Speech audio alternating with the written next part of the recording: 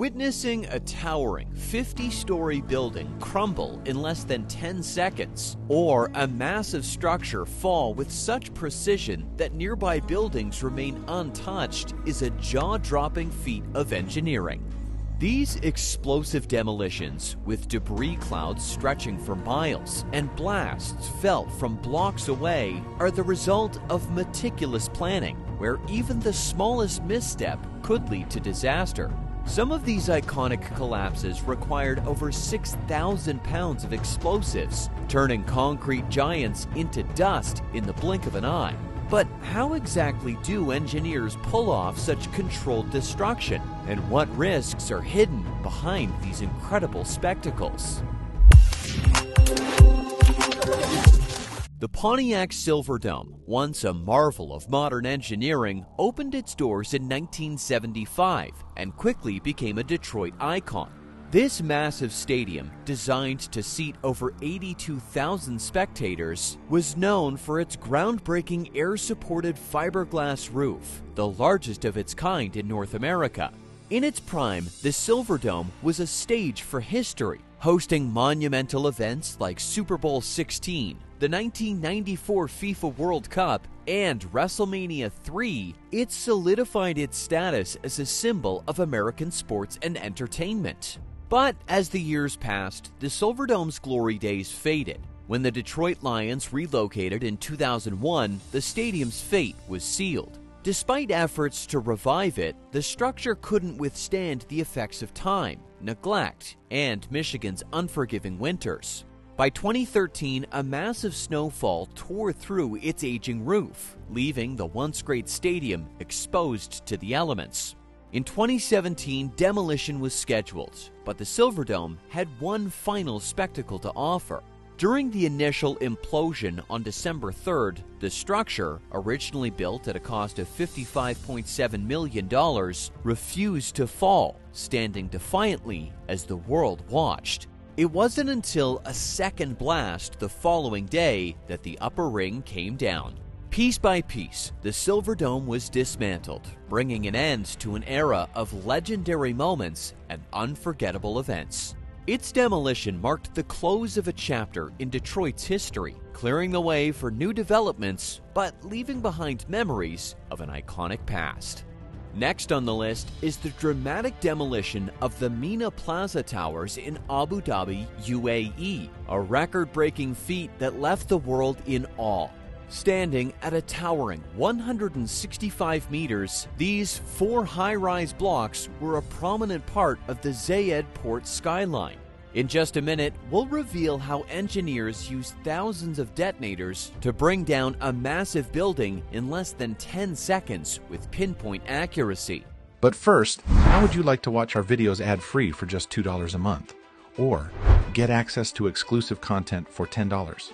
For $17, you can pitch topics and get your name in the credits. Join our premium community at patreon.com/theimpossiblebuild. And if you're just here for something free, grab our US military billion-dollar blunders video at theimpossiblebuild.org/billion-dollar-blunders. Both links are in the description below.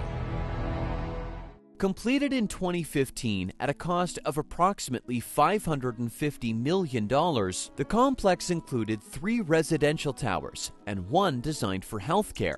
Built on a massive podium with extensive retail and leisure facilities, the development represented a grand vision of modern living.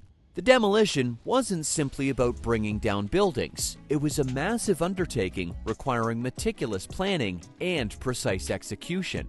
With 144 floors to be leveled, engineers relied on an advanced explosive strategy to ensure a controlled collapse. To handle the enormity of the structures, nearly 6,000 kilograms of explosives were spread across 51 floors, ensuring the buildings crumbled efficiently within a 10-second window. Safety was paramount. Authorities imposed a temporary closure of roads and markets, while thousands of detonators were programmed individually for optimal timing and impact. When the explosives were finally triggered, Mina Plaza set a world record for the tallest building demolished by explosives. It was a breathtaking moment that redefined urban development, clearing the way for a transformative new portside project. Next up is the iconic demolition of Hudsons department store in Detroit, a landmark that once dominated the city's skyline. For decades, it was the tallest department store in the world, rising over 20 meters and housing 204,000 square meters of retail and office space. It symbolized Detroit's golden era, with more than 200 departments and a massive flagpole that crowned the building. Constructed in stages from 1911 to 1946, the structure boasted intricate architectural details with red brick, granite panels, and ironwork. Its decline, however, mirrored Detroit's struggles, and the store closed its doors in 1983. For years, the empty building loomed over downtown until the decision was made to demolish it in 1998. On October 24th at 5:45 p.m., explosive charges were set, and in a dramatic display, the towering structure collapsed into an 18-meter pile of debris within seconds. Thousands watched in awe as a massive dust cloud spread across the city, shattering windows and leaving a haunting reminder of what once was. The site was later redeveloped, but the memory of its implosion still resonates as a turning point in Detroit's transformation. Shifting our focus to the towering Red Road Flats in Glasgow, this high-rise complex was once a striking symbol of post-war urban renewal. Built between 1964 and 1969, these 8 towers stood out with their steel-framed design, reaching up to 89 meters, making them the tallest residential buildings in Europe at the time. Initially, they represented hope for modern living, housing nearly 5,000 people across 28 and 31-story blocks. But their legacy became one of isolation, neglect, and urban decay. Constructed with steel frames to allow open interiors, the flats were considered cutting edge. Yet, this design posed challenges, particularly in terms of fireproofing, which led to the extensive use of asbestos, a decision that would later complicate their demolition.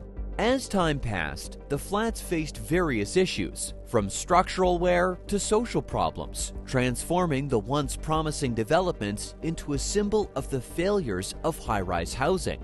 Crime, poor maintenance, and social disconnection plagued the estate, leading to its condemnation in 2008.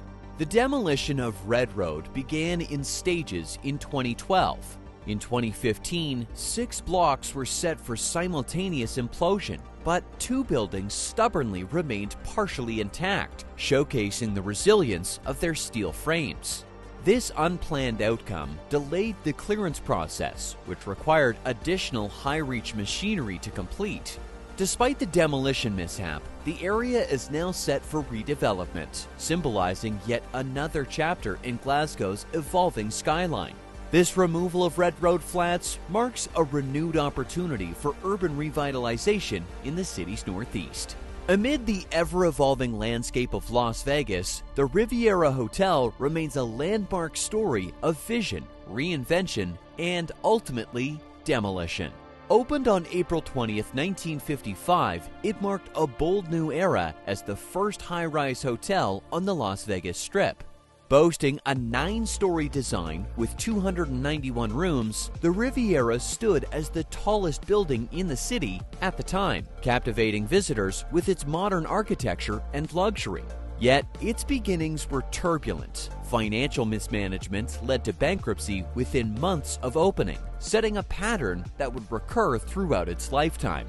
Constructed at a cost of $8.5 million, the project was driven by high stakes. With ambitious investors and daring designs, it was a game-changer among the low-rise resorts that then defined Las Vegas.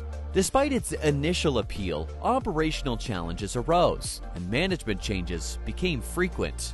In 1966, a 12-story tower expansion was added, followed by further expansions over the years, reflecting both the Riviera's adaptability and its struggle to stay afloat.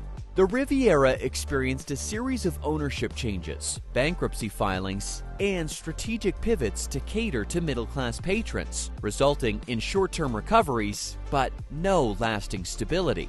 The Riviera's demise began with the purchase of the property in 2015, marking its end as a part of a billion-dollar expansion project for the Las Vegas Convention Center.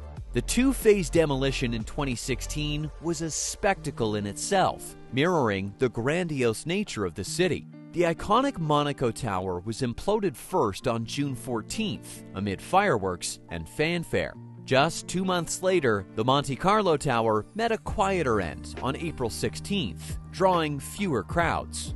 Today, the vacant site awaits new development, representing yet another chapter in Las Vegas's relentless quest for reinvention. If you enjoyed this video, please like, comment, subscribe, and turn on notifications for more exciting content.